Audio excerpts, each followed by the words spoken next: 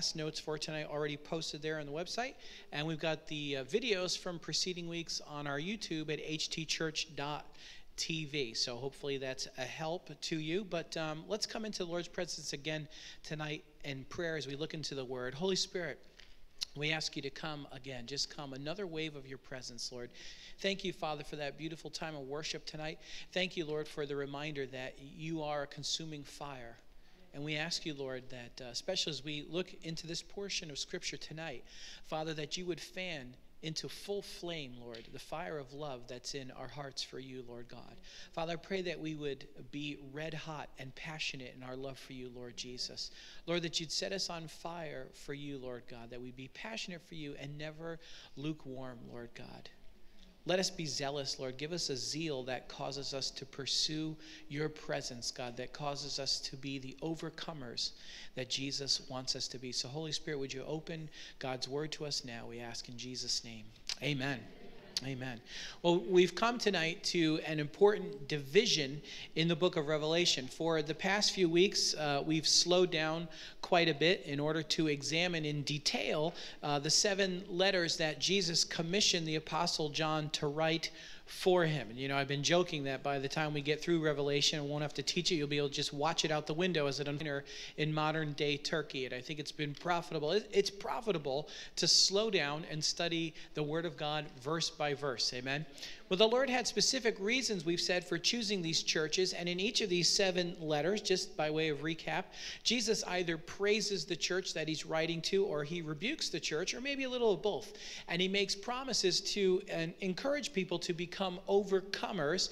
And he gives sometimes also some strong warnings to people who were engaging in wrongdoing. And I believe that Jesus was using these churches and was using the problems that they faced in order to serve as examples of conditions and examples of situations that we as believers are going to face down throughout history. Everything that's contained within these letters in Revelation chapter 2 and 3 was placed there directly by Jesus. And the Holy Spirit made sure that these words of Jesus would become a part of Holy Scripture in order that we might have instruction as to how we should live in the last days and what the issues would be that we would face in our hearts. So the goal of Jesus in every one of these 7 letters is for every single one of us to be zealous and to repent of whatever needs repenting in our lives and to be an overcomer. I hope you would agree with me that I don't just want to be saved, as glorious as our salvation is. I want to be an overcomer. I want to receive the personal commendation from the Lord Jesus Christ that I have overcome in my life and not just skated through. Amen.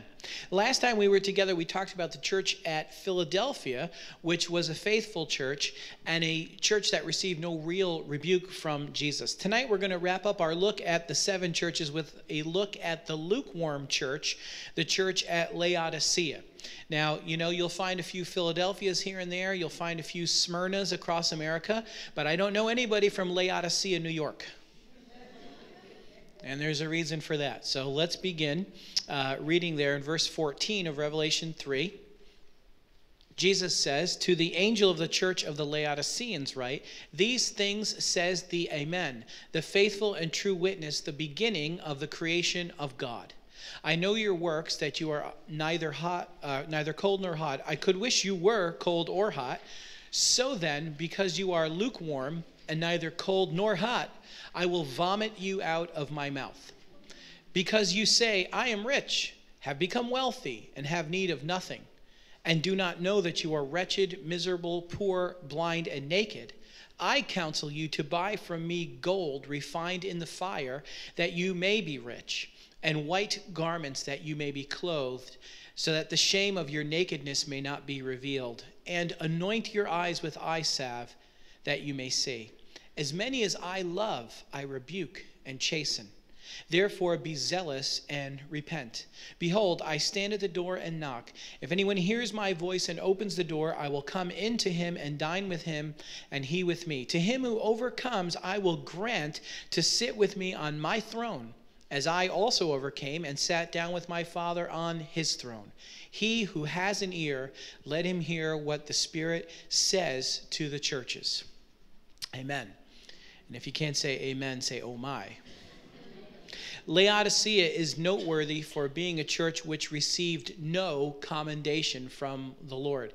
And the language here, of course, is some of the most shocking language that we find from Jesus in all of the Scripture. This is a strong message and call to repentance, but I'd like you to see tonight that it's also coupled with one of the greatest promises, or several of the greatest promises that God ever extended to believers. So let's look at it in a little bit of detail. Verse 14 says, "To the angel of the church of the Laodiceans write, these things says the Amen, the faithful and true witness, the beginning of the creation of God." Now, as he always does in these letters, Jesus describes himself in terms of certain characteristics that this particular church needs to hear.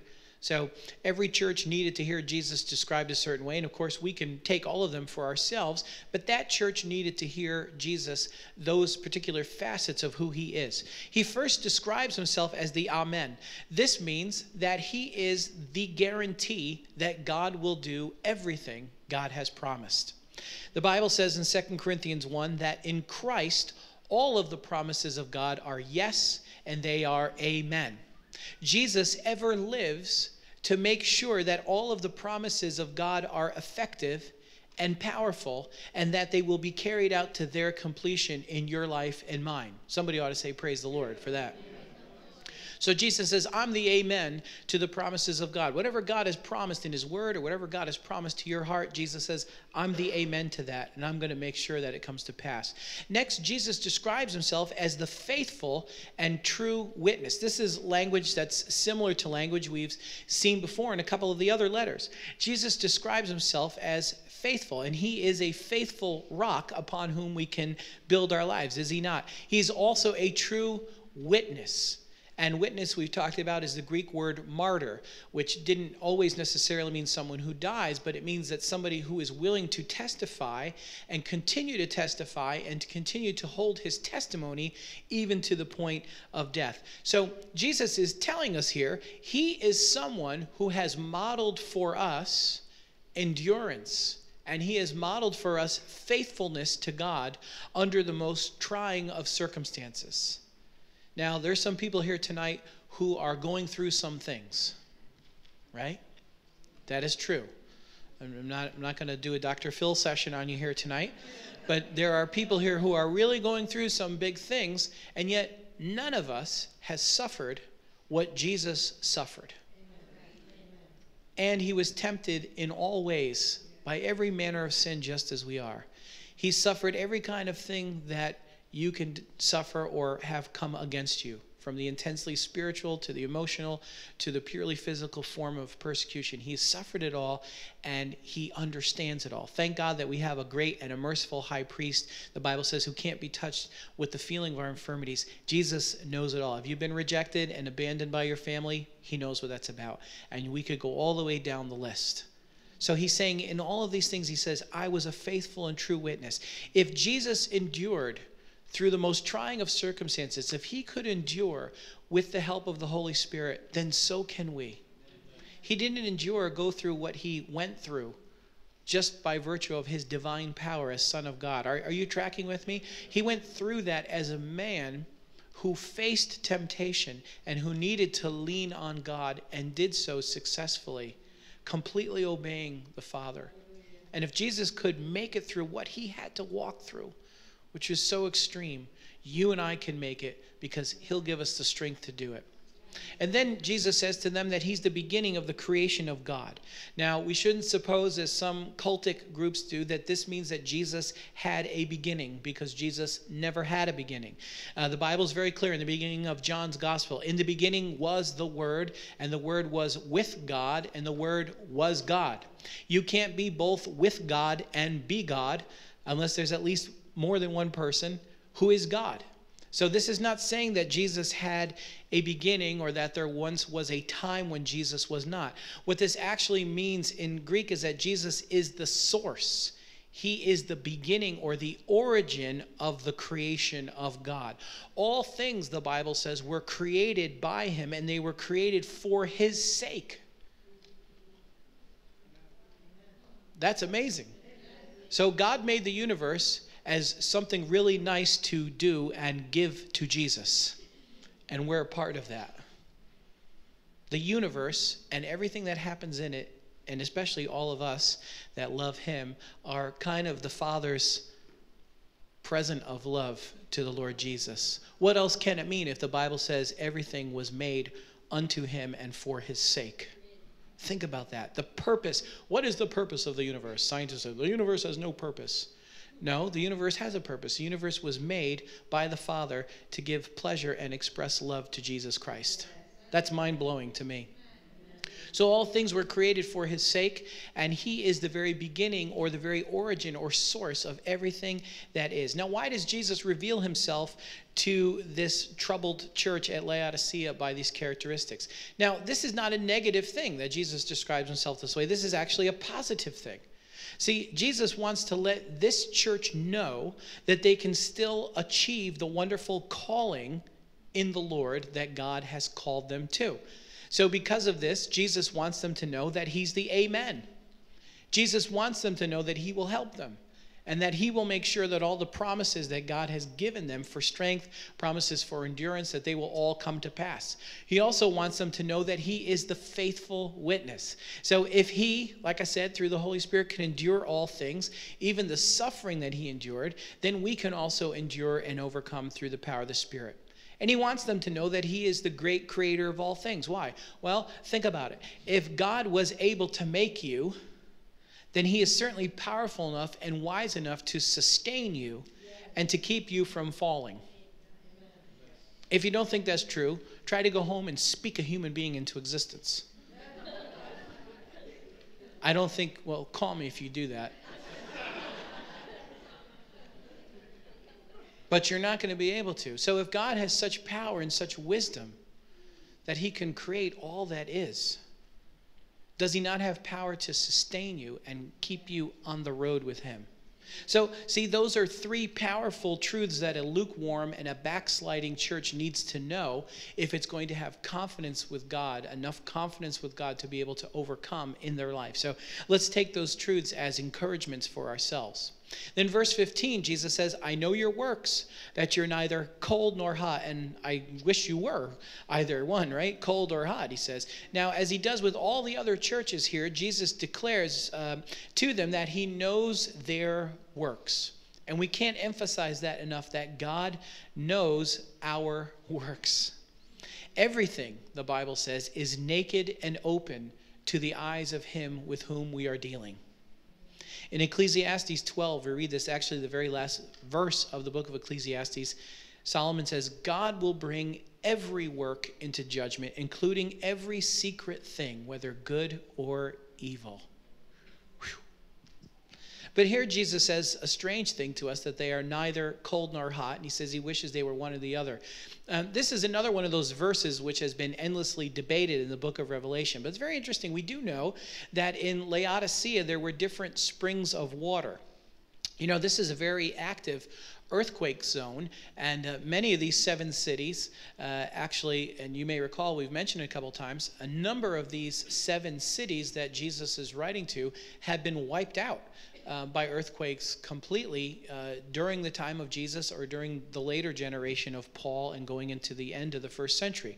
So this is a very active earthquake area, and in Laodicea there were different springs of water. And in addition to the normal cold springs of water that we find all over the world, you know, we've got a nice cold river, a nice cold stream that runs right under this building, as pure as can be, and you can go out to that water cooler and you can see for yourself exactly how cold and how good it is.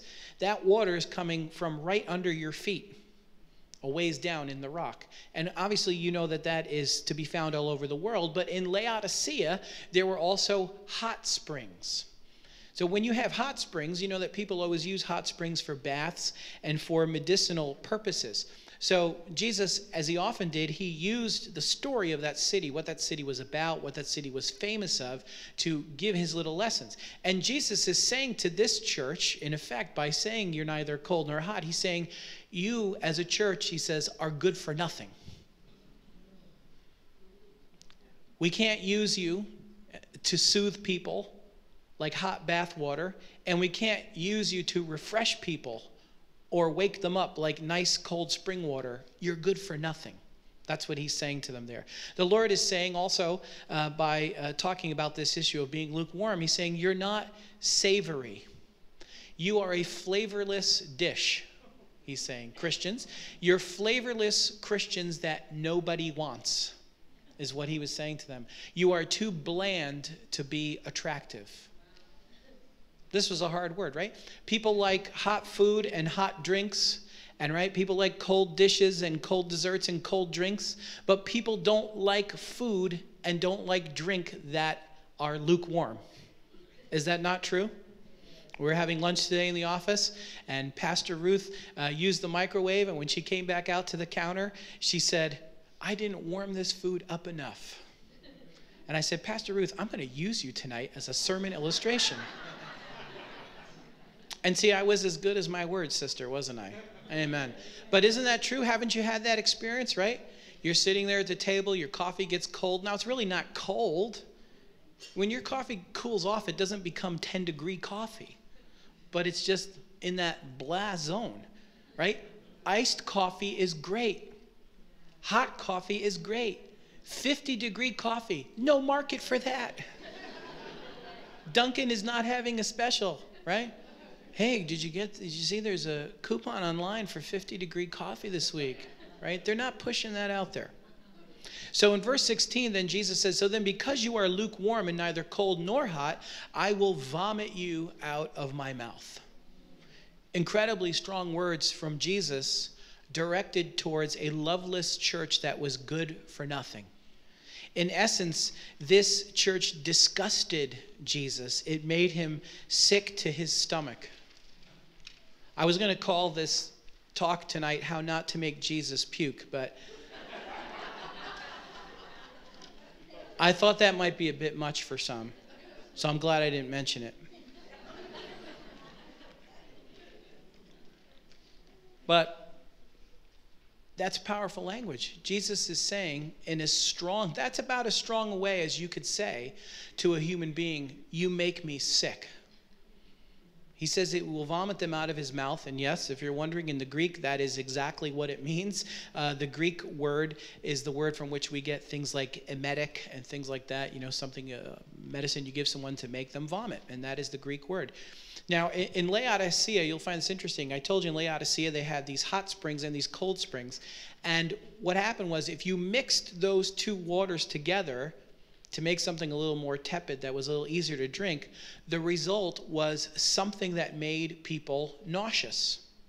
So I guess from a chemical standpoint, right, I guess whatever chemicals were in that hot water that made it good to be a bath or a springs treatment, something like that, when you quickly drop the temperature of that water by mixing it with the real cold water, whatever chemicals were in there would come out of the solution, right, of the hot water. And if you drank that, it would literally make you throw up. In fact, one of the commentators I read as I was studying said that it was the case that unsuspecting visitors to Laodicea would come into town and they would drink the water from a place where the two streams met, and they would throw up. So this was actually a known thing in the town. So here Jesus is saying, your Christian life is something gross to me, like this water you have there. If you drink it lukewarm, it makes people throw up. Now, let's not misunderstand what the Lord is saying here. Does this strong language mean that Jesus doesn't love us? Or that Jesus does not want us? No, not at all. But he's being very forceful to tell us that we can live in such a way that our life is repugnant to him or shocking to him to the point of being nauseating. In the case of a church like this, he finds no hot zeal for him. There's no passionate love. There's no longing for his presence. He has no choice but to deprive such a people of his presence. That brings us back to the Old Testament. This is not the first place where God talks about people being vomited out. in the Old Testament, God did not want to expel his disobedient people from the land because the land was the place where they were supposed to live and experience God's presence and be blessed. But God said, when the people sin against him enough, he said the land would vomit them out. So if there's no sweetness or love or devotion to Christ, what then? See, God had told them in Leviticus 20, listen, you shall therefore keep all my statutes and my judgments and perform them, so that the land where I am bringing you to dwell may not vomit you out. That's a powerful picture. And how much worse would it be to be vomited out of the kingdom of God? See, the Bible says to taste and see that the Lord is good, right? We know that one. But you know, it also seems, as I read this, that the Lord is tasting our hearts to see how we taste to others. Hopefully the Lord can sense that your heart is delicious tonight and not nauseating. So verse 17, he says, because you say, I am rich, have become wealthy, and have become need of nothing, and don't know that you're wretched, miserable, poor, blind, and naked. Aren't you glad you're not me tonight? I counsel you to buy from me gold refined in the fire, that you may be rich, and white garments, that you may be clothed, so that the shame of your nakedness may not be revealed, and anoint your eyes with eye salves, that you may see. This was one of the main sins of the people at Laodicea, that they were satisfied.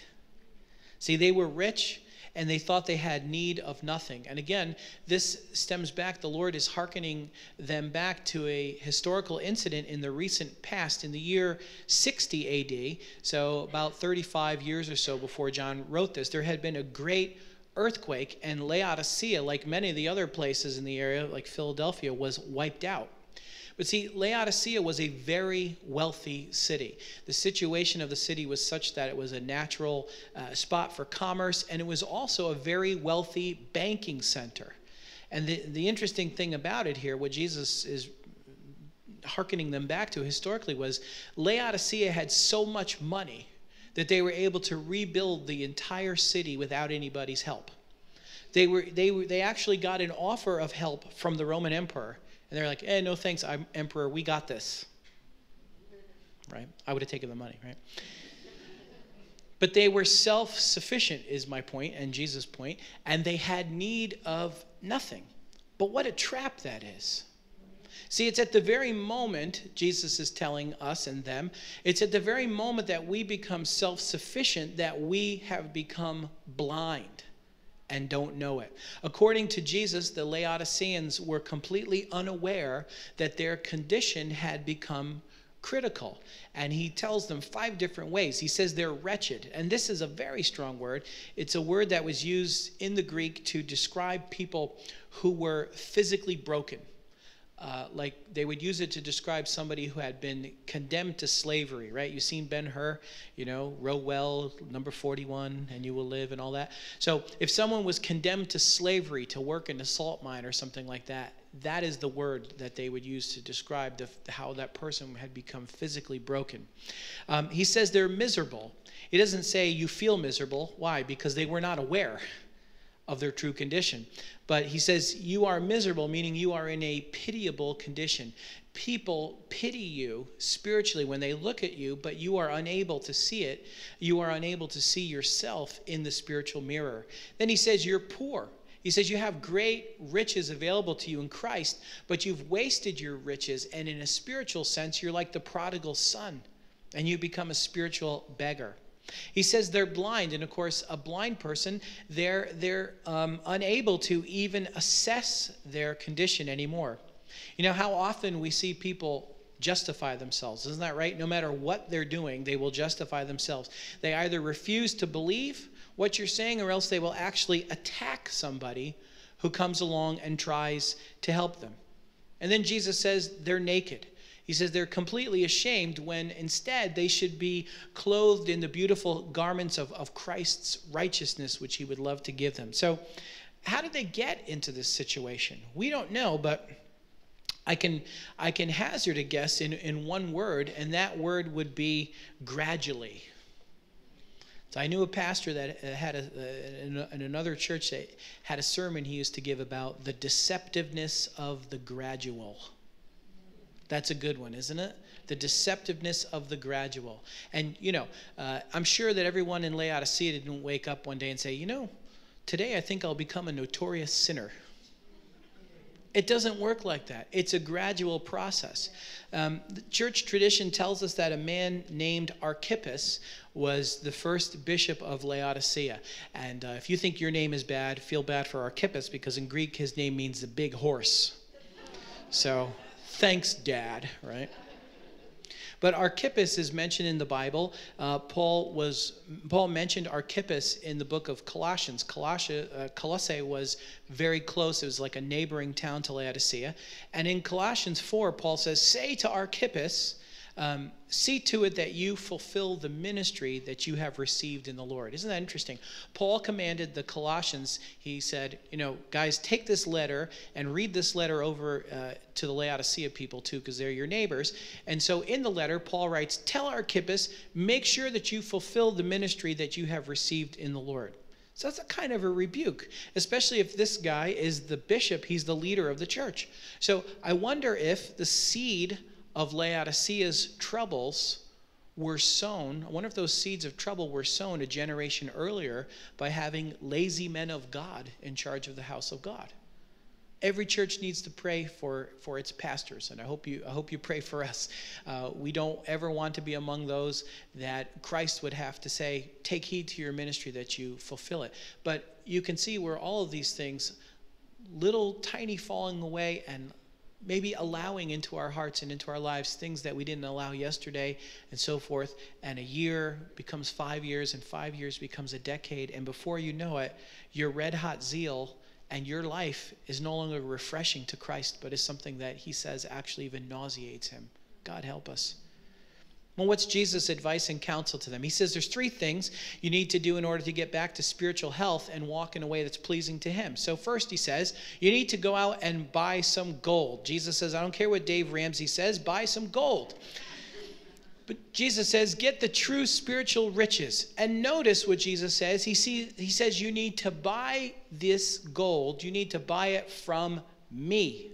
Jesus is the only source of spiritual life and riches. So go back to Jesus and say, Jesus, I need you again. Then he says, get some white garments from me. And we talked about this and how those white garments mean joy and they mean purity. So we talked about that. And again, Jesus wants us to see that it can only come from him. Only Christ can make us pure. If you don't get purity from Christ, you're not going to get it. It doesn't come from exerting ourselves. It doesn't come from self-help. It doesn't come from philosophies of man. We need to ask him for it, and we need to go to him with a heart of humility like King David did and said, wash me, and I will be whiter than snow. Laodicea was famous for making clothing, but spiritually they were naked. They needed to come to Jesus so that they wouldn't be ashamed any longer. Then he says for them, anoint your eyes with eye salve. And Laodicea also was known for producing this eye medicine. The Holy Spirit is that balm. He is that ointment for our eyes. He is the one who gives us true sight, and he is the only one who can help us to see truly what our spiritual condition really is. You know, sometimes we can fool others, but sometimes, most tragically, we can really be fooling ourselves. And we need the Holy Spirit's help to cut through that darkness. He alone can give us the wisdom to see what it is that's ruining our lives. And usually it's the things that we've been defending to ourselves and others. You still love me? Okay. But it takes real humility to go to the Lord and say, Lord, I've become blind. But that's the humility that he will respond to. And he will help us. But see, interesting, unlike the gold and unlike the clothing, Jesus tells us that this is something ultimately that we must do. He says, you anoint your eyes. I'm not going to come down there and anoint your eyes for you. You must take care of your own spiritual sight. Be in the Word of God again. Amen, said the one Christian in the room. Yes, hallelujah. Be in the Word of God again. Take heed to the Lord's Word. Listen to wise counsel. Start listening again to the people who care about you. I call them the 3 Ps. The 3 Ps. Stop cursing the 3 Ps and start listening to them. Who are the 3 Ps? Your parents, your pastors, and your pillars. The pillars are those wise mentoring people that God brings to you. And the Bible talks about the foolish person who doesn't listen to instruction, right? And who do people not listen to? As they begin to age and rebel, they don't listen to their parents. They certainly don't listen to their pastors. And God sends them wise people when they're young. It could be coaches and scout leaders and all these things. And then as they get older, there are other wise people in their life, and they spurn all of that reproof and correction that people want to give them, and they interpret that as, has there ever been a teenage movie where the teenage hero, before he straightened out, didn't say, "You're just trying to keep me down"? Right? There's always a confrontation like that, right, between the father and the son and his parents and all that. So, but listen to your parents if you're young enough to be under their authority. Listen to pastors. Listen to the pillars, the sound Christian people that God has put in your life. Stop cursing them and stop pushing them away. Let them talk to you. Let them see what maybe you're no longer able to see in your own heart. Verse 19, Jesus says, "As many as I love, I rebuke and chasten. Therefore be zealous and repent." So let's not be discouraged when we feel that the Lord is rebuking and chastening us, because it's a sign of his love for us. It's actually not even the best shade of meaning there in the Greek. It's actually a sign of the Lord's affection for us. The word love there in the Greek is not the agape love of God. It's not the unconditional love of God. For God so loved the world that he gave his only son. It's not that kind of love. It's affectionate, friendly love. It's the kind of love that you have in your heart for a brother, a sister, a sibling. It's the kind of love that you have in your heart for someone who is a dear friend to you. So it's very interesting. Jesus is saying, it's people that I like. Is really more the way we would say in English. So Jesus is saying in modern English, never take what I say for granted here. Look it up. The word is phileo in the Greek, okay? This is philia. This is not agape, okay? So Bible students, check that out. So Jesus is saying, if I really like you, I will rebuke you and chasten you. What does that mean? It means that Jesus really likes you, and he wants to enjoy your companionship, your friendship. So he's saying here, accept my rebuke, accept my chastening, because I don't want anything to interfere with our companionship, with our friendship and fellowship. I want to walk with you as a friend, and if that's what you want too, Jesus is saying, let me straighten you out so that nothing will come between us. Isn't that awesome? God help us to be mature in these things, right? It's 3-year-olds who whine when they're punished and say, no fair, no fair, no fair, right? So Jesus says, take that as a sign of his love and friendship, his loyal friendship to you. He says, and be zealous and repent. So according to Jesus here, the real definition of zeal is turning to him, being zealous to know him and to love him. It doesn't even more than doing works, even more than doing things, it's pursuing Christ that Jesus considers to be the true zeal. I think Paul would say it like that when Paul said, oh, that I may gain Christ, that I may win him. That's the true zeal. See, in verse 20 is a thought which is directly tied and connected to verse 19. Jesus says, I want to be your friend, and I'm rebuking you because I don't want anything to break our fellowship. And he says, behold. Now, when you see Bible saying behold, that's religious language to us now that we don't use in modern day English, right? You don't go to your friend's house and they open the door and say, behold, it is I. Well, we don't do that. So we would say, hey, because there's a sense there when you say behold like that, what it means is, hello, I'm here, and you're not noticing that I'm actually here. So a more polite way to say that would be, see, I'm at the door, but that's too formal, in our regular colloquial speech, right? So I would say, if you want to put that in modern English, the best way we could render this would be Jesus is saying to us, hey, you don't realize it, but I am standing at the door and knocking. That's how we would express that thought in English. So, behold, I stand at the door and knock, and if anyone hears my voice and opens the door, I will come into him and dine with him, and he with me. Now, this is one of the most famous lines in the entire New Testament, and we use this all the time for evangelism, right? I mean, you just have to open the door of your heart and invite Jesus to come into your heart, etc., etc. And that's how we use that verse. And I suppose that that's okay. But notice that Jesus doesn't use that verse in that way. Where is Jesus standing? Jesus is, in this verse, he is standing out in the cold, knocking on the door of a church that has closed its door to him and does not even know that the door has been closed. And he doesn't say, behold, I taketh the doorknob and I want to come in. There's no doorknob on the outside in the ancient world, right? Even then, Jesus is saying to them he wants to dine with them. Dining with someone in the ancient world was of much greater significance than it is to us. It was true fellowship. So if you hear his voice as he's calling you tonight, open the door to him and he will come in and dine with you. Those are really beautiful words, and they echo Jesus' words in the Gospel of John at the Last Supper. Jesus said, if anyone, sorry, I lost my spot here. He who has my commandments and keeps them, it is he who loves me, and he who loves me will be loved by my Father, and I will love him and manifest myself to him. Then Judas, not Judas Iscariot, said to him, Lord, how will you manifest yourself to us and not the world? In other words, he was saying, what are you talking about? Jesus answered and said to him, if anyone loves me, he'll keep my word, and my Father will love him, and we will come to him and make our home with him. So beautiful. Church, let's open the door to him. He says in verse 21, to him who overcomes, I'll grant to sit with me on my throne, as I also overcame and have sat down with my last straightening out of us. So I pray that we all as a people and as individuals take his words to heart. These are words not only for the saints who were living in 96 AD, who faced persecution from the Romans, who faced persecution from the Jews, who faced temptations to go to orgies and all these things we talked about, people who were shunned by their friends and all of that.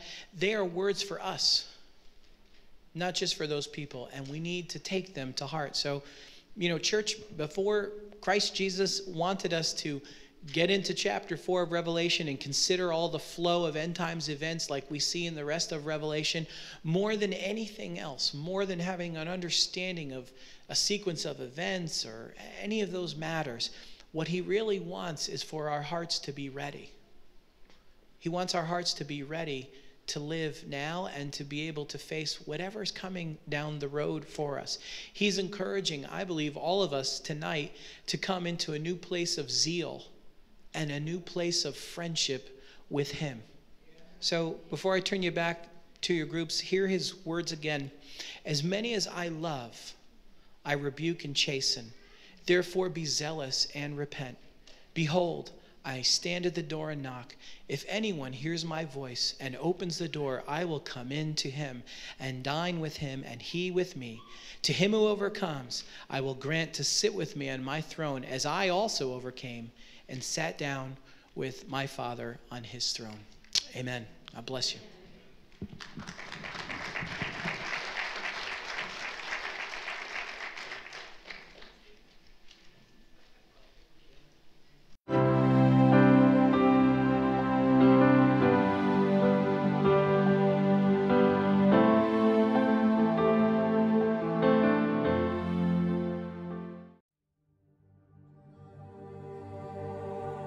The Holy Bible, the King James Version. Read by Alexander Spaulding. The Revelation of Jesus Christ. Chapter 1. The revelation of Jesus Christ, which God gave unto him, to show unto his servants things which must shortly come to pass. And he sent and signified it by his angel unto his servant John, who bare record of the word of God and of the testimony of Jesus Christ, and of all things that he saw. Blessed is he that readeth, and they that hear the words of this prophecy, and keep those things which are written therein. For the time is at hand. John, to the 7 churches which are in Asia. Grace be unto you, and peace from him which is, and which was, and which is to come, and from the 7 spirits which are before his throne, and from Jesus Christ, who is the faithful witness, and the first begotten of the dead, and the prince of the kings of the earth. Unto him that loved us, and washed us from our sins in his own blood, and hath made us kings and priests unto God and his Father, to him be glory and dominion for ever and ever. Amen. Behold, he cometh with clouds, and every eye shall see him, and they also which pierced him, and all kindreds of the earth shall wail because of him. Even so, Amen. I am Alpha and Omega, the beginning and the end, saith the Lord, which is, and which was, and which is to come, the Almighty. I, John, who also am your brother and companion in tribulation and in the kingdom and patience of Jesus Christ, was in the isle that is called Patmos for the word of God and for the testimony of Jesus Christ. I was in the Spirit on the Lord's day, and heard behind me a great voice as of a trumpet, saying, I am Alpha and Omega, the first and the last. And what thou seest write in a book, and send it unto the 7 churches which are in Asia, unto Ephesus, and unto Smyrna, and unto Pergamos, and unto Thyatira, and unto Sardis, and unto Philadelphia, and unto Laodicea. And I turned to see the voice that spake with me. And being turned, I saw 7 golden candlesticks. And in the midst of the 7 candlesticks, one like unto the Son of Man, clothed with a garment down to the foot, and girt about the paps with a golden girdle. His head and his hairs were white like wool, as white as snow, and his eyes were as a flame of fire, and his feet like unto fine brass, as if they burned in a furnace, and his voice as the sound of many waters. And he had in his right hand 7 stars, and out of his mouth went a sharp 2-edged sword, and his countenance was as the sun shineth in his strength. And when I saw him, I fell at his feet as dead. And he laid his right hand upon me, saying unto me, Fear not, I am the first and the last. I am he that liveth and was dead, and behold, I am alive forevermore. Amen. And have the keys of hell and of death. Write the things which thou hast seen, and the things which are, and the things which shall be hereafter. The mystery of the 7 stars which thou sawest in my right hand, and the 7 golden candlesticks. The 7 stars are the angels of the 7 churches, and the 7 candlesticks which thou sawest are the 7 churches. Chapter 2. Unto the angel of the church of Ephesus write, These things saith he that holdeth the 7 stars in his right hand, who walketh in the midst of the 7 golden candlesticks. I know thy works, and thy labor, and thy patience, and how thou canst not bear them which are evil, and thou hast tried them which say they are apostles and are not, and hast found them liars, and hast borne, and hast patience, and for my name's sake hast labored, and hast not fainted. Nevertheless, I have somewhat against thee, because thou hast left thy first love. Remember therefore from whence thou art fallen, and repent, and do the first works. Or else I will come unto thee quickly, and will remove thy candlestick out of his place, except thou repent.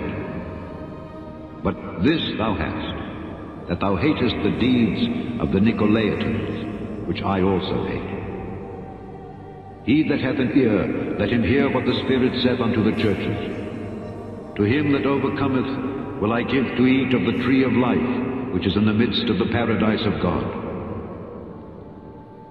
And unto the angel of the church in Smyrna write, These things saith the first and the last, which was dead and is alive. I know thy works and tribulation and poverty, but thou art rich. And I know the blasphemy of them which say they are Jews and are not, but are the synagogue of Satan. Fear none of those things which thou shalt suffer. Behold, the devil shall cast some of you into prison, that ye may be tried, and ye shall have tribulation 10 days. Be thou faithful unto death, and I will give thee a crown of life. He that hath an ear, let him hear what the Spirit saith unto the churches. He that overcometh shall not be hurt of the second death. And to the angel of the church in Pergamos write, These things saith he which hath the sharp sword with 2 edges. I know thy works, and where thou dwellest, even where Satan's seat is. And thou holdest fast my name, and hast not denied my faith, even in those days wherein Antipas was my faithful martyr, who was slain among you where Satan dwelleth. But I have a few things against thee, because thou hast there them that hold the doctrine of Balaam, who taught Balak to cast a stumbling block before the children of Israel, to eat things sacrificed unto idols, and to commit fornication. So hast thou also them that hold the doctrine of the Nicolaitans, which thing I hate. Repent, or else I will come unto thee quickly, and will fight against them with the sword of my mouth.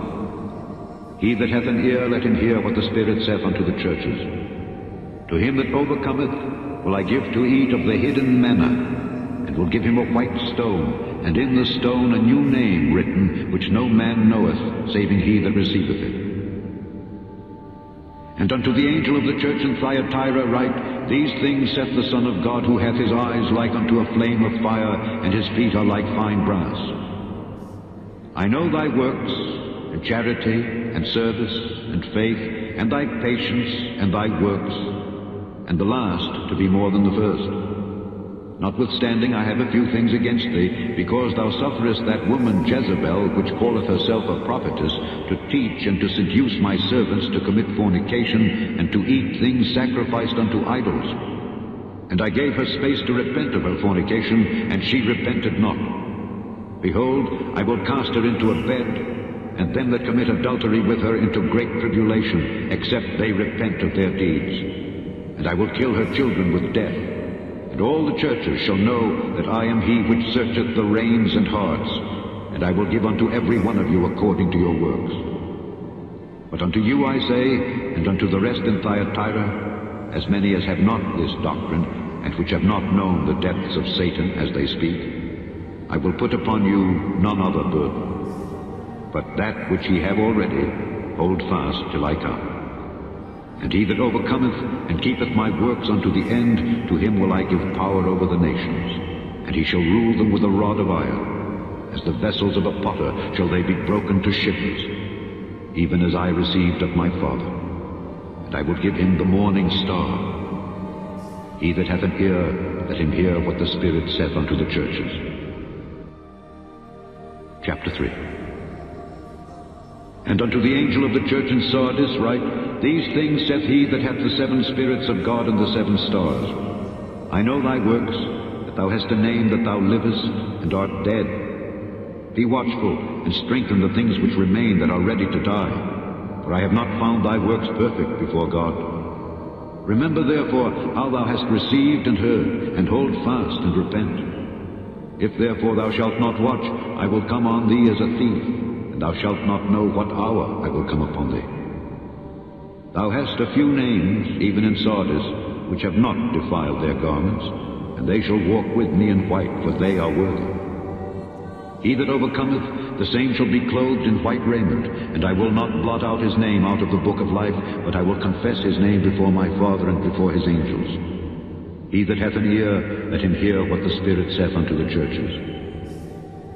And to the angel of the church in Philadelphia write, These things saith he that is holy, he that is true, he that hath the key of David, he that openeth, and no man shutteth, and shutteth, and no man openeth. I know thy works.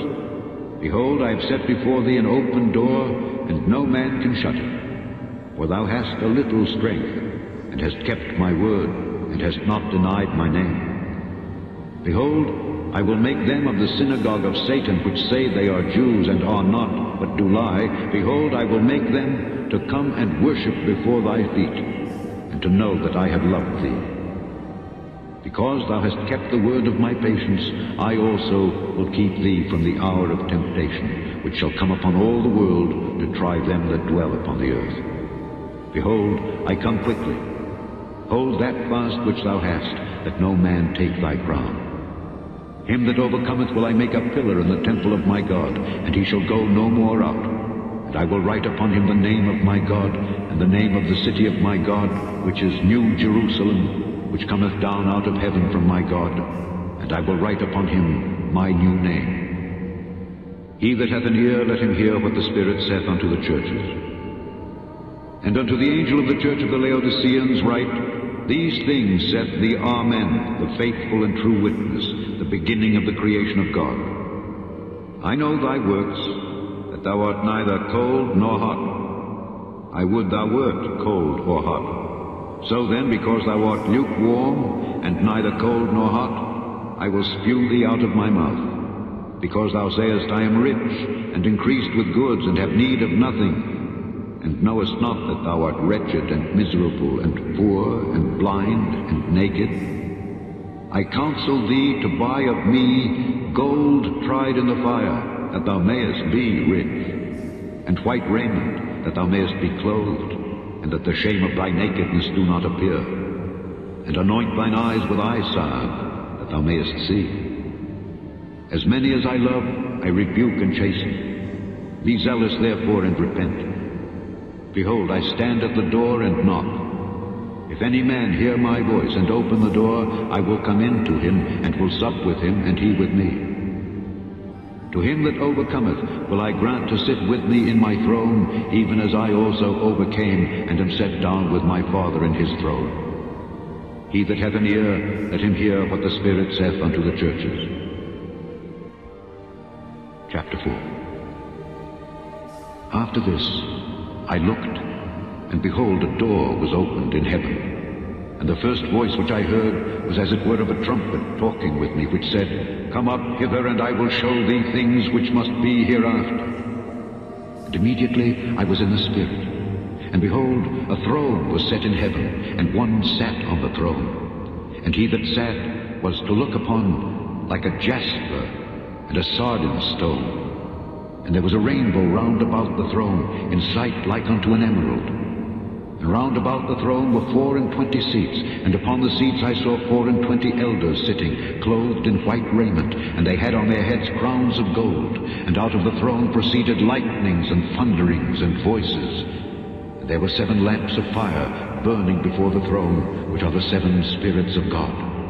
And before the throne there was a sea of glass like unto crystal. And in the midst of the throne, and round about the throne, were 4 beasts, full of eyes before and behind. And the first beast was like a lion, and the second beast like a calf, and the third beast had a face as a man, and the 4th beast was like a flying eagle.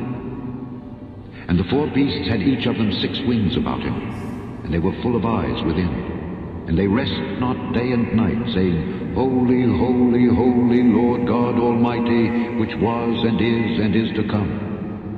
And when those beasts give glory and honor and thanks to him that sat on the throne, who liveth forever and ever, the 24 elders fall down before him that sat on the throne, and worship him that liveth forever and ever, and cast their crowns before the throne, saying, Thou art worthy, O Lord, to receive glory and honor and power. For thou hast created all things, and for thy pleasure they are and were created. Chapter 5. And I saw in the right hand of him that sat on the throne a book written within, and on the backside, sealed with 7 seals. And I saw a strong angel proclaiming with a loud voice, Who is worthy to open the book and to loose the seals thereof?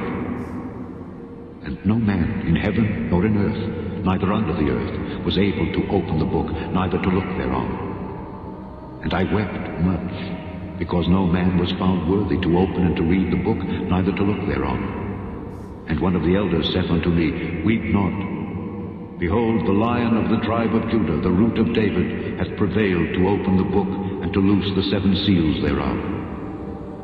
And I beheld, and lo, in the midst of the throne and of the 4 beasts, and in the midst of the elders, stood a lamb, as it had been slain, having 7 horns and 7 eyes, which are the 7 spirits of God, sent forth into all the earth. And he came and took the book out of the right hand of him that sat upon the throne. And when he had taken the book, the 4 beasts and 24 elders fell down before the Lamb, having every one of them harps and golden vials full of odors, which are the prayers of saints. And they sung a new song, saying, Thou art worthy to take the book and to open the seals thereof. For thou wast slain, and hast redeemed us to God by thy blood out of every kindred and tongue and people and nation, and hast made us unto our God kings and priests, and we shall reign on the earth. And I beheld, and I heard the voice of many angels round about the throne, and the beasts and the elders, and the number of them was 10,000 times 10,000, and thousands of thousands, saying with a loud voice, Worthy is the Lamb that was slain to receive power, and riches, and wisdom, and strength, and honor, and glory, and blessing.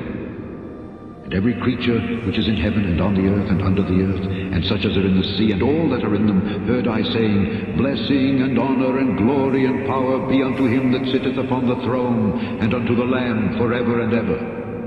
And the 4 beasts said, Amen. And the 24 elders fell down and worshipped him that liveth forever and ever.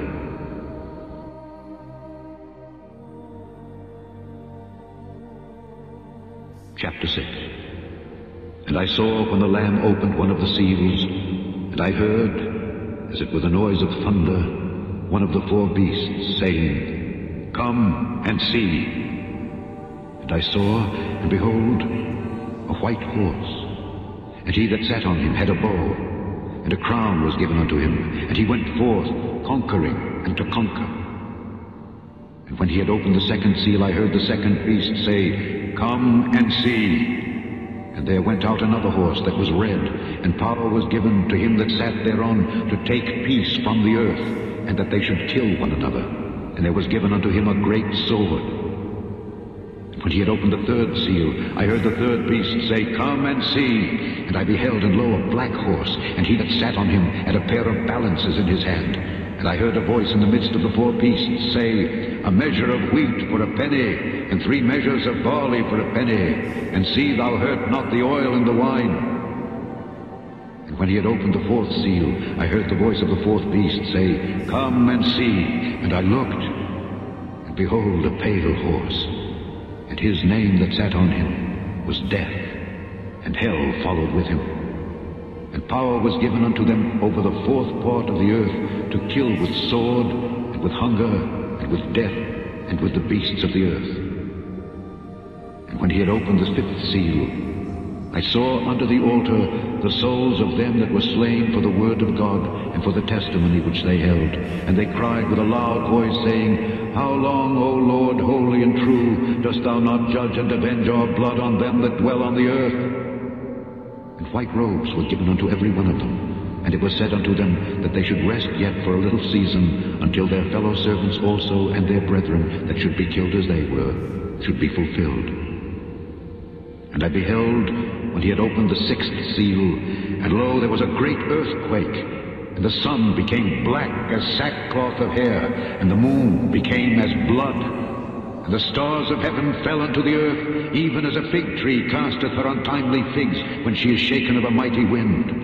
And the heaven departed as a scroll when it is rolled together, and every mountain and island were moved out of their places. The kings of the earth, and the great men, and the rich men, and the chief captains, and the mighty men, and every bondman, and every free man, hid themselves in the dens and in the rocks of the mountains, and said to the mountains and rocks, Fall on us, and hide us from the face of him that sitteth on the throne, and from the wrath of the Lamb. For the great day of his wrath is come, and who shall be able to stand? Chapter 7. And after these things I saw 4 angels standing on the 4 corners of the earth, holding the 4 winds of the earth, that the wind should not blow on the earth, nor on the sea, nor on any tree. And I saw another angel ascending from the east, having the seal of the living God. And he cried with a loud voice to the 4 angels, to whom it was given to hurt the earth and the sea, saying, Hurt not the earth, neither the sea, nor the trees, till we have sealed the servants of our God in their foreheads. And I heard the number of them which were sealed, and there were sealed 144,000 of all the tribes of the children of Israel. Of the tribe of Judah were sealed 12,000. Of the tribe of Reuben were sealed 12,000. Of the tribe of Gad were sealed 12,000. Of the tribe of Asher were sealed 12,000. Of the tribe of Nephthalim were sealed 12,000. Of the tribe of Manasseh were sealed 12,000. Of the tribe of Simeon were sealed 12,000. Of the tribe of Levi were sealed 12,000. Of the tribe of Issachar were sealed 12,000. Of the tribe of Zebulun were sealed 12,000. Of the tribe of Joseph were sealed 12,000. Of the tribe of Benjamin were sealed 12,000. After this I beheld, and lo, a great multitude which no man could number, of all nations and kindreds and people and tongues, stood before the throne and before the Lamb, clothed with white robes and palms in their hands, and cried with a loud voice, saying, Salvation to our God which sitteth upon the throne, and unto the Lamb. And all the angels stood round about the throne, and about the elders and the four beasts, and fell before the throne on their faces, and worshipped God, saying, Amen. Blessing and glory and wisdom and thanksgiving and honor and power and might be unto our God forever and ever. Amen. And one of the elders answered, saying unto me, What are these which are arrayed in white robes, and whence came they?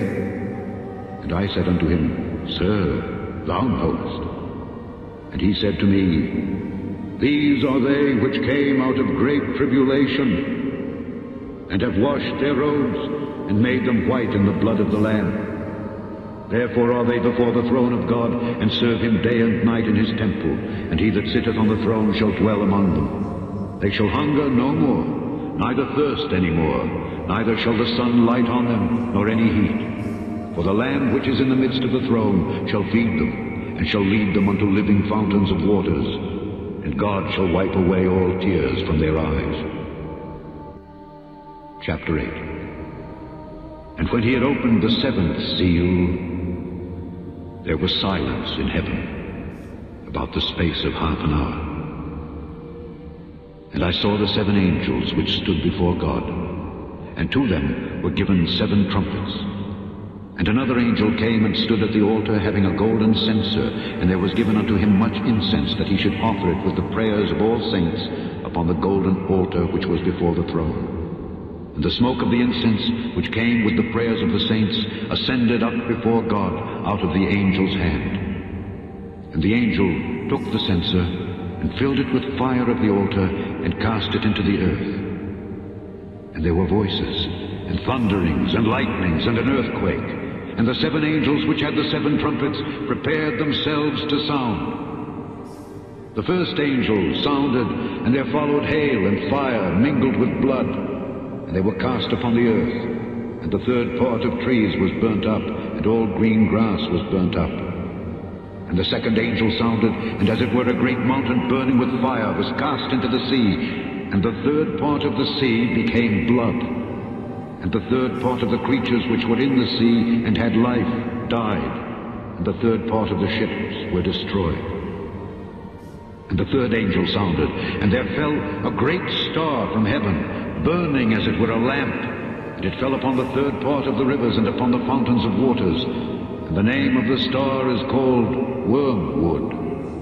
And the third part of the waters became wormwood, and many men died of the waters, because they were made bitter. And the fourth angel sounded, and the third part of the sun was smitten, and the third part of the moon, and the third part of the stars, so as the third part of them was darkened, and the day shone not for a third part of it, and the night likewise.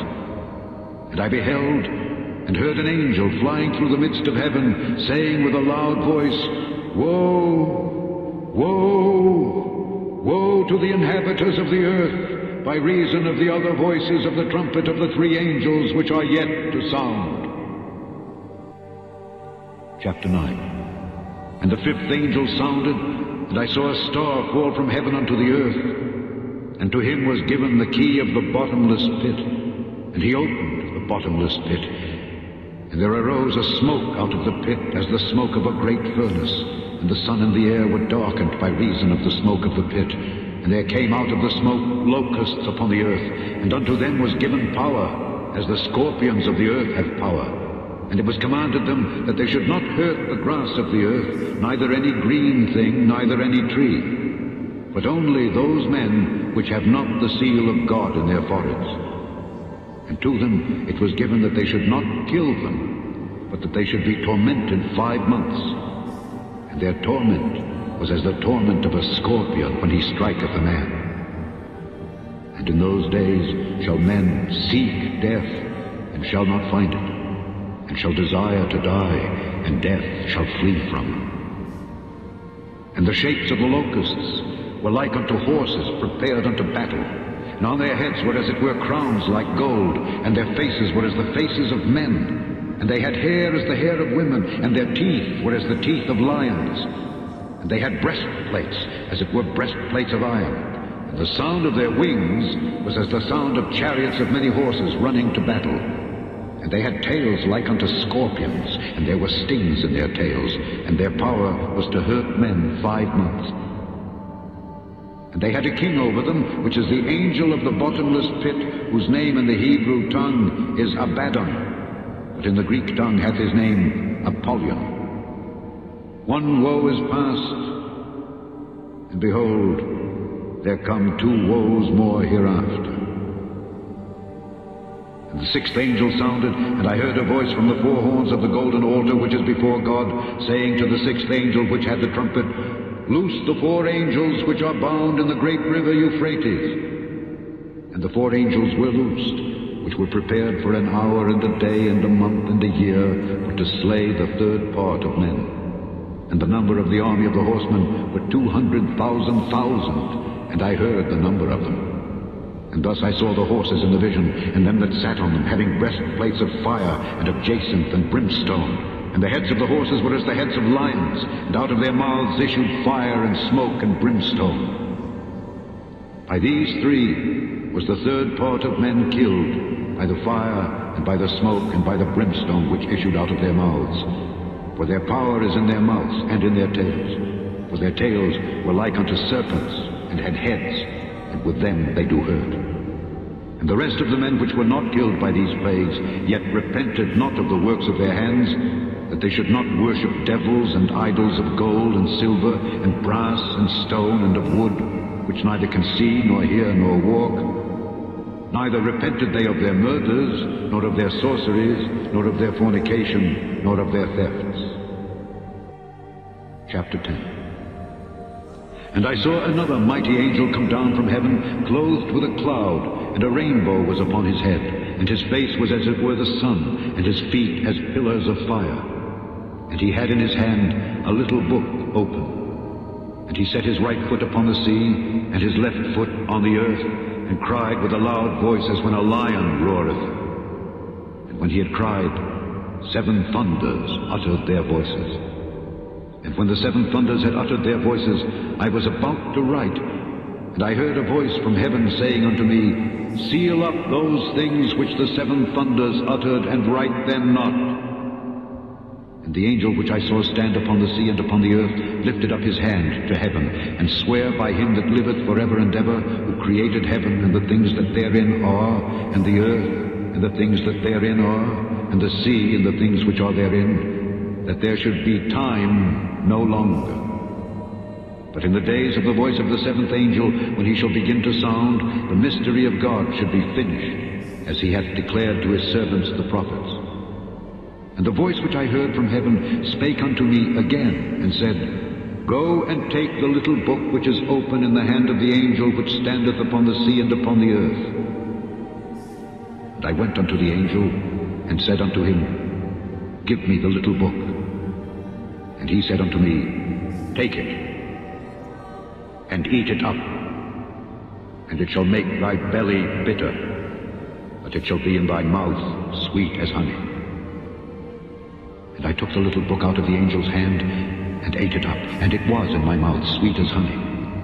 And as soon as I had eaten it, my belly was bitter. And he said unto me, Thou must prophesy again before many peoples and nations and tongues and kings. Chapter 11. And there was given me a reed like unto a rod, and the angel stood, saying, Rise and measure the temple of God and the altar, and them that worship therein. But the court which is without the temple leave out and measure it not, for it is given unto the Gentiles. And the holy city shall they tread under foot 42 months. And I will give power unto my 2 witnesses, and they shall prophesy 1,260 days, clothed in sackcloth. These are the 2 olive trees and the 2 candlesticks standing before the God of the earth. And if any man will hurt them, fire proceedeth out of their mouth, and devoureth their enemies. And if any man will hurt them, he must in this manner be killed. These have power to shut heaven that it rain not in the days of their prophecy, and have power over waters to turn them to blood, and to smite the earth with all plagues as often as they will.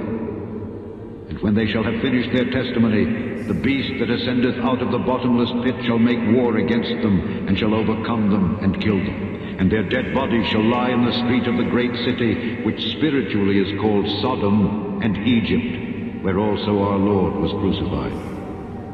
And they of the people and kindreds and tongues and nations shall see their dead bodies 3 days and an half, and shall not suffer their dead bodies to be put in graves. And they that dwell upon the earth shall rejoice over them, and make merry, and shall send gifts one to another, because these 2 prophets tormented them that dwelt on the earth. And after 3 days and an half, the Spirit of life from God entered into them, and they stood upon their feet, and great fear fell upon them which saw them. And they heard a great voice from heaven saying unto them, Come up hither. And they ascended up to heaven in a cloud, and their enemies beheld them. And the same hour was there a great earthquake, and the 10th part of the city fell, and in the earthquake were slain of men 7,000, and the remnant were affrighted, and gave glory to the God of heaven. The second woe is past, and behold, the third woe cometh quickly.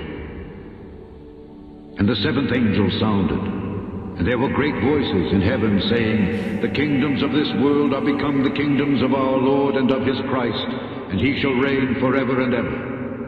And the 24 elders which sat before God on their seats fell upon their faces and worshipped God, saying, We give thee thanks, O Lord God Almighty, which art and wast and art to come, because thou hast taken to thee thy great power, and hast reigned. And the nations were angry, and thy wrath is come, and the time of the dead that they should be judged, and that thou shouldest give reward unto thy servants the prophets, and to the saints, and them that fear thy name, small and great, and shouldest destroy them which destroy the earth. And the temple of God was opened in heaven, and there was seen in his temple the ark of his testament, and there were lightnings and voices and thunderings and an earthquake and great hail. Chapter 12. And there appeared a great wonder in heaven, a woman clothed with the sun, and the moon under her feet, and upon her head a crown of 12 stars. And she, being with child, cried, travailing in birth, and pained to be delivered. And there appeared another wonder in heaven, and behold, a great red dragon, having 7 heads and 10 horns, and 7 crowns upon his heads. And his tail drew the 3rd part of the stars of heaven, and did cast them to the earth. The dragon stood before the woman which was ready to be delivered, for to devour her child as soon as it was born. And she brought forth a man-child, who was to rule all nations with a rod of iron. And her child was caught up unto God and to his throne. And the woman fled into the wilderness, where she hath a place prepared of God, that they should feed her there 1,260 days. And there was war in heaven. Michael and his angels fought against the dragon, and the dragon fought and his angels, and prevailed not, neither was their place found any more in heaven. And the great dragon was cast out, that old serpent called the devil and Satan, which deceiveth the whole world. He was cast out into the earth, and his angels were cast out with him. And I heard a loud voice saying in heaven, Now is come salvation and strength, and the kingdom of our God, and the power of his Christ. For the accuser of our brethren is cast down, which accused them before our God day and night. And they overcame him by the blood of the Lamb, and by the word of their testimony. And they loved not their lives unto the death. Therefore rejoice, ye heavens, and ye that dwell in them. Woe to the inhabitants of the earth and of the sea, for the devil is come down unto you, having great wrath, because he knoweth that he hath but a short time. And when the dragon saw that he was cast unto the earth, he persecuted the woman which brought forth the man-child. And to the woman were given 2 wings of a great eagle, that she might fly into the wilderness, into her place, where she is nourished for a time and times and half a time from the face of the serpent. And the serpent cast out of his mouth water as a flood after the woman, that he might cause her to be carried away of the flood. And the earth helped the woman, and the earth opened her mouth and swallowed up the flood which the dragon cast out of his mouth. And the dragon was wroth with the woman, and went to make war with the remnant of her seed, which keep the commandments of God and have the testimony of Jesus Christ. Chapter 13. And I stood upon the sand of the sea, and saw a beast rise up out of the sea, having 7 heads and 10 horns, and upon his horns 10 crowns, and upon his heads the name of blasphemy. And the beast which I saw was like unto a leopard, and his feet were as the feet of a bear, and his mouth as the mouth of a lion. And the dragon gave him his power, and his seat, and great authority.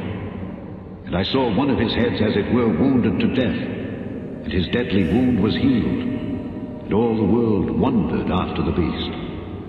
And they worshipped the dragon which gave power unto the beast, and they worshipped the beast, saying, Who is like unto the beast? Who is able to make war with him? And there was given unto him a mouth, speaking great things and blasphemies. And power was given unto him to continue 42 months. And he opened his mouth in blasphemy against God, to blaspheme his name, and his tabernacle, and them that dwell in heaven. And it was given unto him to make war with the saints, and to overcome them. And power was given him over all kindreds, and tongues, and nations. And all that dwell upon the earth shall worship him, whose names are not written in the book of life of the Lamb, slain from the foundation of the world. If any man have an ear, let him hear. He that leadeth into captivity shall go into captivity. He that killeth with the sword must be killed with the sword. Here is the patience and the faith of the saints. And I beheld another beast coming up out of the earth, and he had 2 horns like a lamb, and he spake as a dragon. And he exerciseth all the power of the first beast before him, and causeth the earth and them that dwell therein to worship the first beast, whose deadly wound was healed.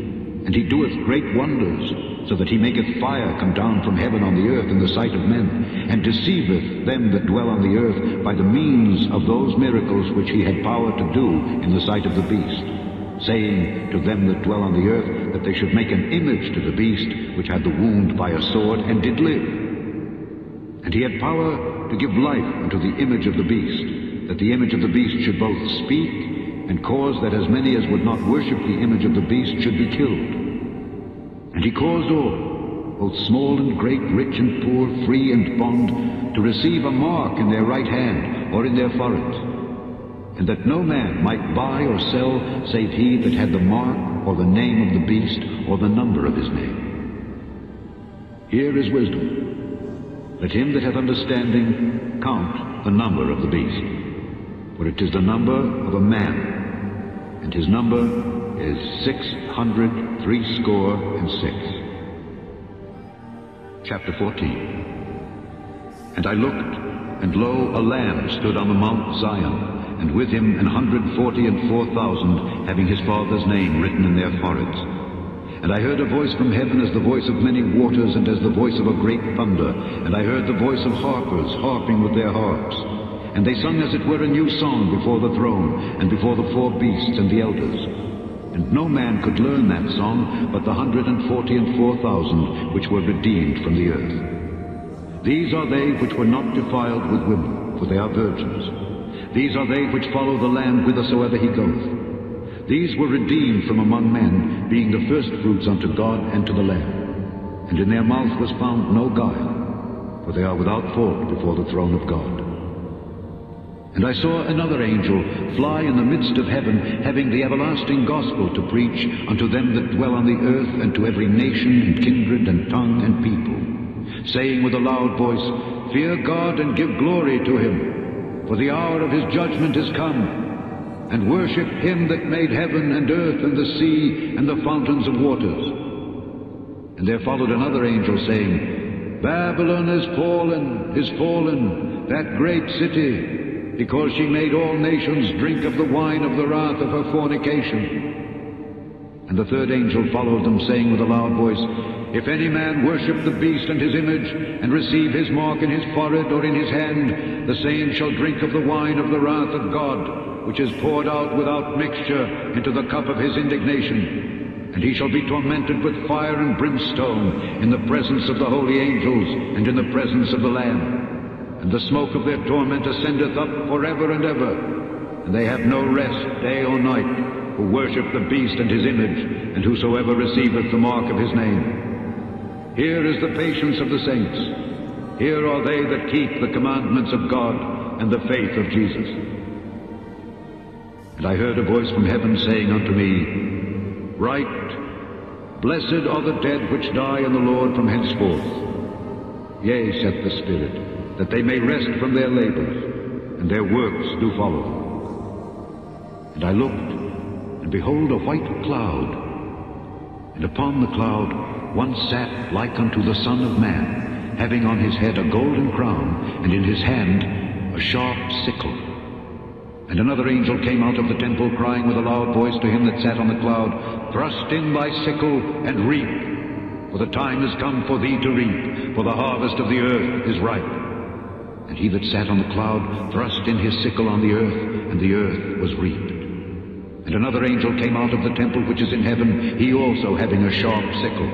And another angel came out from the altar which had power over fire, and cried with a loud cry to him that had the sharp sickle, saying, Thrust in thy sharp sickle, and gather the clusters of the vine of the earth, for her grapes are fully ripe. And the angel thrust in his sickle into the earth, and gathered the vine of the earth, and cast it into the great winepress of the wrath of God.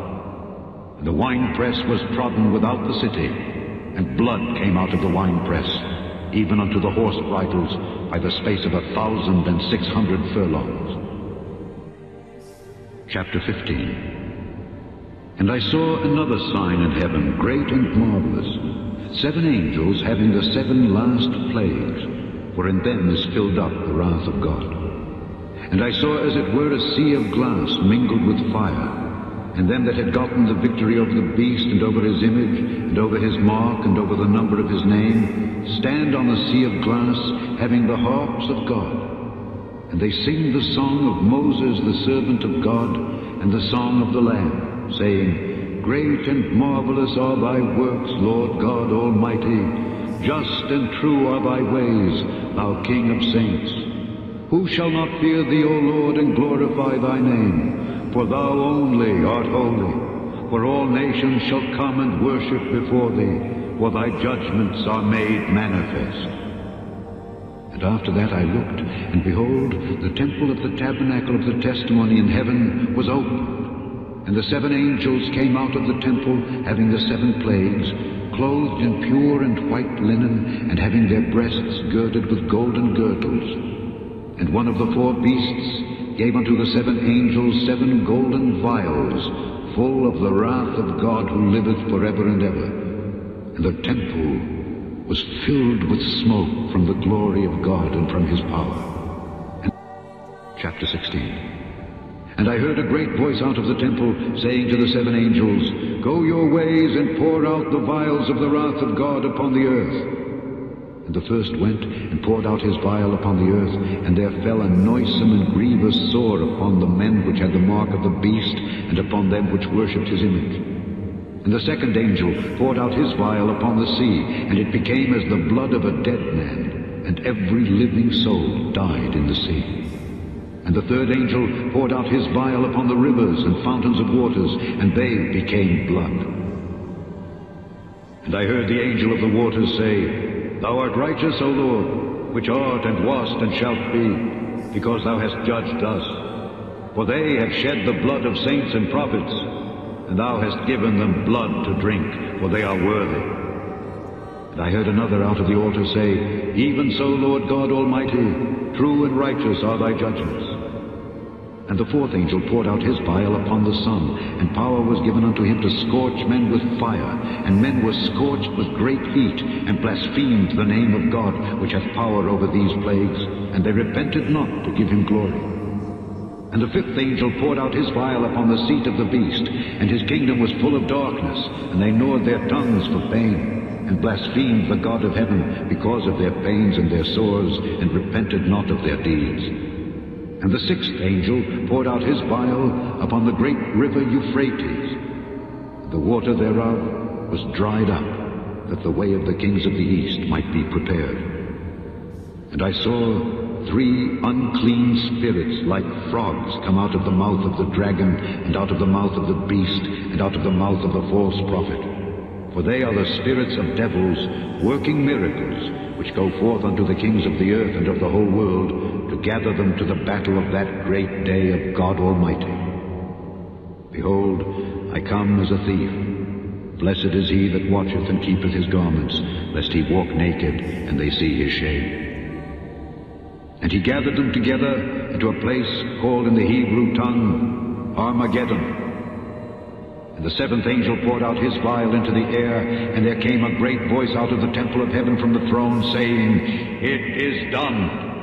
And there were voices and thunders and lightnings, and there was a great earthquake, such as was not since men were upon the earth, so mighty an earthquake and so great. And the great city was divided into 3 parts, and the cities of the nations fell, and great Babylon came in remembrance before God, to give unto her the cup of the wine of the fierceness of his wrath. And every island fled away, and the mountains were not found. And there fell upon men a great hail out of heaven, every stone about the weight of a talent. And men blasphemed God because of the plague of the hail, for the plague thereof was exceeding great. Chapter 17. And there came one of the 7 angels which had the 7 vials, and talked with me, saying unto me, Come hither, I will show unto thee the judgment of the great whore that sitteth upon many waters, with whom the kings of the earth have committed fornication, and the inhabitants of the earth have been made drunk with the wine of her fornication. So he carried me away in the spirit into the wilderness. And I saw a woman sit upon a scarlet-colored beast, full of names of blasphemy, having 7 heads and 10 horns. And the woman was arrayed in purple and scarlet color, and decked with gold and precious stones and pearls, having a golden cup in her hand, full of abominations and filthiness of her fornication. And upon her forehead was a name written, Mystery, Babylon the Great, the mother of harlots and abominations of the earth. And I saw the woman drunken with the blood of the saints, and with the blood of the martyrs of Jesus. And when I saw her, I wondered with great admiration. And the angel said unto me, Wherefore didst thou marvel? I will tell thee the mystery of the woman, and of the beast that carrieth her, which hath the 7 heads and 10 horns. The beast that thou sawest was, and is not, and shall ascend out of the bottomless pit, and go into perdition. And they that dwell on the earth shall wonder, whose names were not written in the book of life from the foundation of the world, when they behold the beast that was, and is not, and yet is. And here is the mind which hath wisdom. The 7 heads are 7 mountains on which the woman sitteth. And there are 7 kings. 5 are fallen, and 1 is, and the other is not yet come. And when he cometh, he must continue a short space. And the beast that was and is not, even he is the 8th, and is of the 7, and goeth into perdition. And the 10 horns which thou sawest are 10 kings, which have received no kingdom as yet, but receive power as kings 1 hour with the beast. These have 1 mind, and shall give their power and strength unto the beast. These shall make war with the Lamb, and the Lamb shall overcome them, for he is Lord of lords and King of kings. And they that are with him are called and chosen and faithful. And he saith unto me, The waters which thou sawest where the whore sitteth are peoples and multitudes and nations and tongues.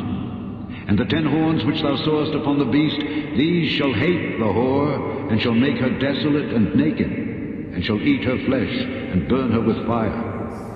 For God hath put in their hearts to fulfill his will, and to agree, and give their kingdom unto the beast, until the words of God shall be fulfilled. And the woman which thou sawest is that great city which reigneth over the kings of the earth. Chapter 18. And after these things I saw another angel come down from heaven, having great power, and the earth was lightened with his glory. And he cried mightily with a strong voice, saying, Babylon the great is fallen, and is become the habitation of devils, and the hold of every foul spirit, and a cage of every unclean and hateful bird. For all nations have drunk of the wine of the wrath of her fornication, and the kings of the earth have committed fornication with her, and the merchants of the earth are waxed rich through the abundance of her delicacies.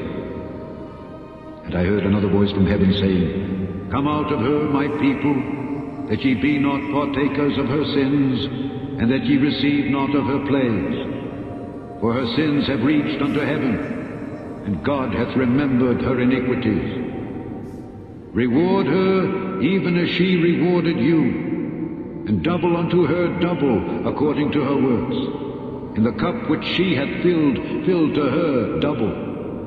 How much she hath glorified herself and lived deliciously, so much torment and sorrow give her. For she saith in her heart, I sit a queen, and am no widow, and shall see no sorrow. Therefore shall her plagues come in one day, death and mourning and famine, and she shall be utterly burned with fire. For strong is the Lord God who judgeth her. And the kings of the earth who have committed fornication and lived deliciously with her shall bewail her and lament for her when they shall see the smoke of her burning, standing afar off for the fear of her torment, saying, Alas, alas, that great city, Babylon, that mighty city, for in 1 hour is thy judgment come.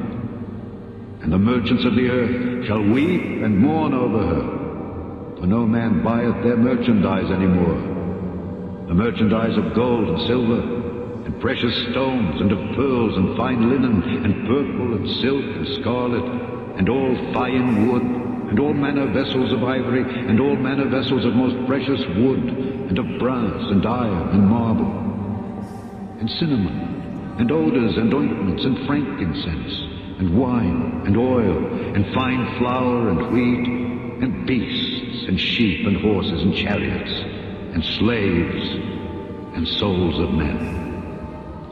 And the fruits that thy soul lusted after are departed from thee, and all things which were dainty and goodly are departed from thee, and thou shalt find them no more at all. The merchants of these things, which were made rich by her, shall stand afar off for the fear of her torment, weeping and wailing and saying, Alas, alas, that great city that was clothed in fine linen and purple and scarlet, and decked with gold and precious stones and pearls. For in 1 hour so great riches is come to naught. And every shipmaster, and all the company in ships, and sailors, and as many as trade by sea, stood afar off, and cried when they saw the smoke of her burning, saying, What city is like unto this great city? And they cast dust on their heads, and cried, weeping and wailing, saying, Alas, alas, that great city, wherein were made rich all that had ships in the sea by reason of her costliness. For in 1 hour is she made desolate. Rejoice over her, thou heaven, and ye holy apostles and prophets, for God hath avenged you on her. And a mighty angel took up a stone like a great millstone, and cast it into the sea, saying, Thus with violence shall that great city Babylon be thrown down, and shall be found no more at all. And the voice of harpers and musicians, and of pipers and trumpeters shall be heard no more at all in thee. And no craftsman of whatsoever craft he be shall be found any more in thee, and the sound of a millstone shall be heard no more at all in thee. And the light of a candle shall shine no more at all in thee, and the voice of the bridegroom and of the bride shall be heard no more at all in thee. For thy merchants were the great men of the earth, for by thy sorceries were all nations deceived. And in her was found the blood of prophets, and of saints, and of all that were slain upon the earth. Chapter 19. And after these things I heard a great voice of much people in heaven, saying, Hallelujah! Salvation and glory and honor and power unto the Lord our God. For true and righteous are his judgments. For he hath judged the great whore, which did corrupt the earth with her fornication, and hath avenged the blood of his servants at her hand. And again they said, Hallelujah! And her smoke rose up forever and ever. And the 24 elders and the 4 beasts fell down and worshipped God that sat on the throne, saying, Amen, Hallelujah. And a voice came out of the throne, saying, Praise our God, all ye his servants, and ye that fear him, both small and great.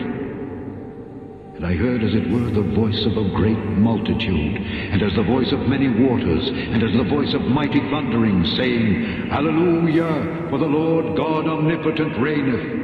Let us be glad and rejoice, and give honor to him. For the marriage of the Lamb is come, and his wife hath made herself ready. And to her was granted that she should be arrayed in fine linen, clean and white, for the fine linen is the righteousness of saints. And he saith unto me, Write, Blessed are they which are called unto the marriage supper of the Lamb. And he saith unto me, These are the true sayings of God. And I fell at his feet to worship him. And he said unto me, See thou do it not. I am thy fellow servant, and of thy brethren that have the testimony of Jesus. Worship God, for the testimony of Jesus is the spirit of prophecy. And I saw heaven opened, and behold, a white horse, and he that sat upon him was called Faithful and True, and in righteousness he doth judge and make war. His eyes were as a flame of fire, and on his head were many crowns, and he had a name written that no man knew but he himself. And he was clothed with a vesture dipped in blood, and his name is called the Word of God. And the armies which were in heaven followed him upon white horses, clothed in fine linen, white and clean. And out of his mouth goeth a sharp sword, that with it he should smite the nations. And he shall rule them with a rod of iron. And he treadeth the winepress of the fierceness and wrath of Almighty God. And he hath on his vesture and on his thigh a name written, King of Kings and Lord of Lords. And I saw an angel standing in the sun, and he cried with a loud voice, saying to all the fowls that fly in the midst of heaven, Come and gather yourselves together unto the supper of the great God, that ye may eat the flesh of kings, and the flesh of captains, and the flesh of mighty men, and the flesh of horses, and of them that sit on them, and the flesh of all men, both free and bond, both small and great. And I saw the beast, and the kings of the earth, and their armies gathered together to make war against him that sat on the horse, and against his army, and the beast was taken, and with him the false prophet that wrought miracles before him, with which he deceived them that had received the mark of the beast, and them that worshipped his image. These both were cast alive into a lake of fire burning with brimstone. And the remnant was slain with the sword of him that sat upon the horse, which sword proceeded out of his mouth. And all the fowls were filled with their flesh. Chapter 20. And I saw an angel come down from heaven, having the key of the bottomless pit and the great chain in his hand. And he laid hold on the dragon, that old serpent which is the devil and Satan, and bound him 1,000 years, and cast him into the bottomless pit, and shut him up, and set a seal upon him, that he should deceive the nations no more, till the 1,000 years should be fulfilled. And after that he must be loosed a little season. And I saw thrones, and they sat upon them, and judgment was given unto them. And I saw the souls of them that were beheaded for the witness of Jesus and for the word of God, and which had not worshipped the beast, neither his image, neither had received his mark upon their foreheads or in their hands. And they lived and reigned with Christ 1,000 years. But the rest of the dead lived not again until the 1,000 years were finished. This is the first resurrection. Blessed and holy is he that hath part in the first resurrection. On such the second death hath no power, but they shall be priests of God and of Christ, and shall reign with him 1,000 years.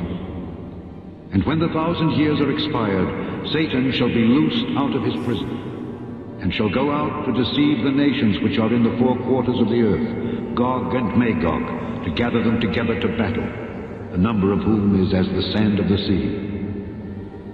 And they went up on the breadth of the earth, and compassed the camp of the saints about, and the beloved city. And fire came down from God out of heaven, and devoured them. And the devil that deceived them was cast into the lake of fire and brimstone, where the beast and the false prophet are, and shall be tormented day and night forever and ever. And I saw a great white throne, and him that sat on it, from whose face the earth and the heaven fled away, and there was found no place for them. And I saw the dead, small and great, stand before God, and the books were opened. And another book was opened, which is the book of life. And the dead were judged out of those things which were written in the books according to their works. And the sea gave up the dead which were in it. And death and hell delivered up the dead which were in them. And they were judged every man according to their works. And death and hell were cast into the lake of fire. This is the second death. And whosoever was not found written in the book of life was cast into the lake of fire. Chapter 21. And I saw a new heaven and a new earth, for the first heaven and the first earth were passed away, and there was no more sea. And I, John, saw the holy city, New Jerusalem, coming down from God out of heaven, prepared as a bride adorned for her husband. And I heard a great voice out of heaven saying, Behold, the tabernacle of God is with men, and he will dwell with them, and they shall be his people. And God himself shall be with them, and be their God. And God shall wipe away all tears from their eyes. And there shall be no more death, neither sorrow nor crying, neither shall there be any more pain. For the former things are passed away.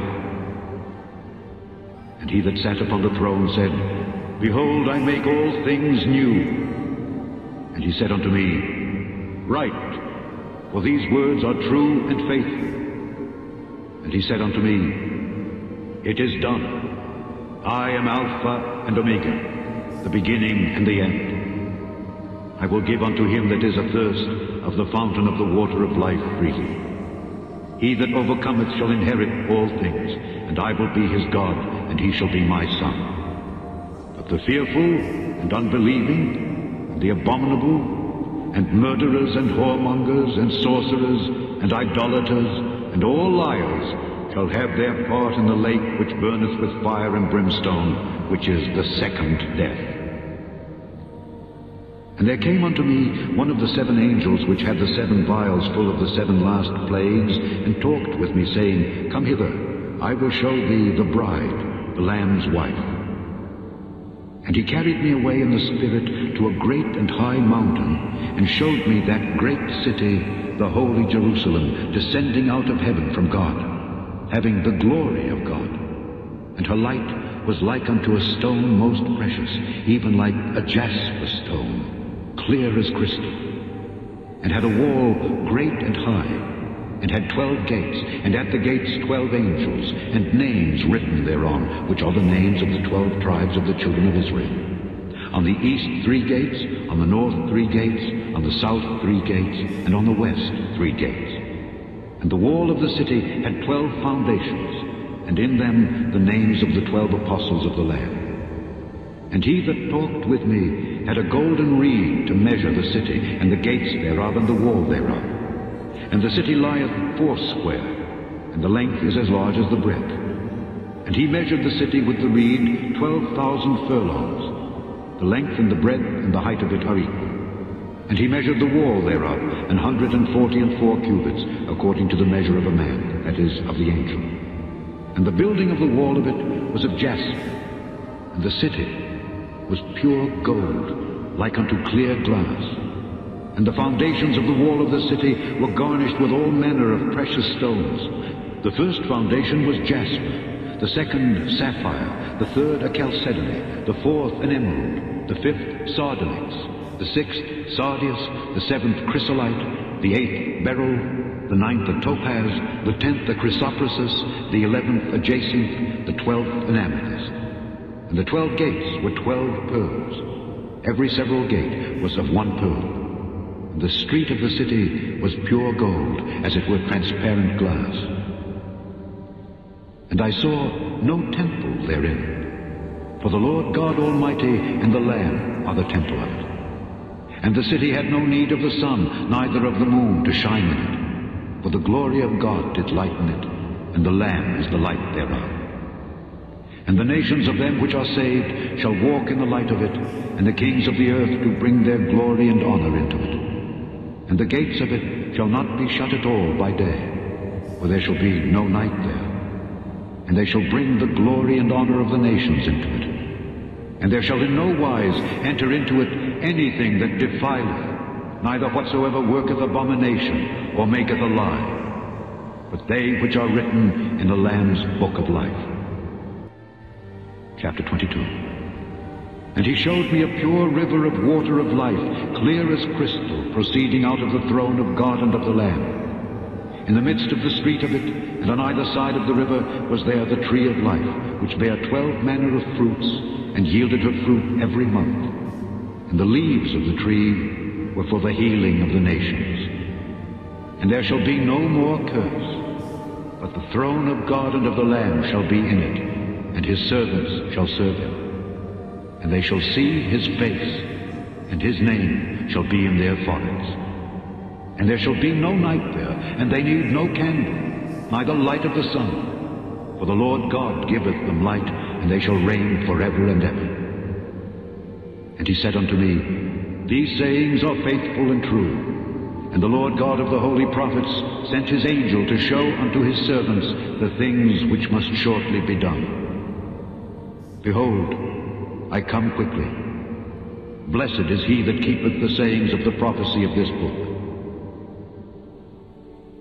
And I, John, saw these things and heard them. And when I had heard and seen, I fell down to worship before the feet of the angel which showed me these things. Then saith he unto me, See thou do it not, for I am thy fellow servant, and of thy brethren the prophets, and of them which keep the sayings of this book. Worship God.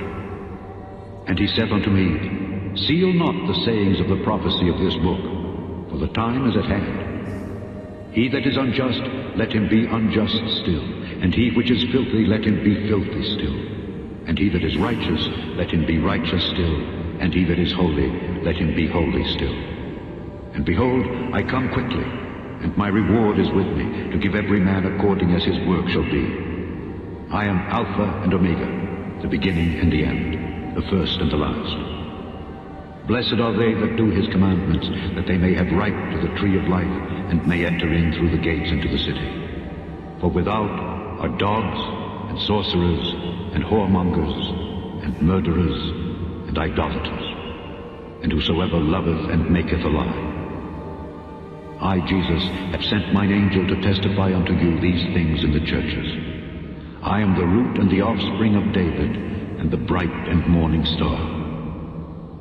And the Spirit and the bride say, Come. And let him that heareth say, Come. And let him that is athirst come. And whosoever will, let him take the water of life freely. For I testify unto every man that heareth the words of the prophecy of this book. If any man shall add unto these things, God shall add unto him the plagues that are written in this book. And if any man shall take away from the words of the book of this prophecy, God shall take away his part out of the book of life, and out of the holy city, and from the things which are written in this book.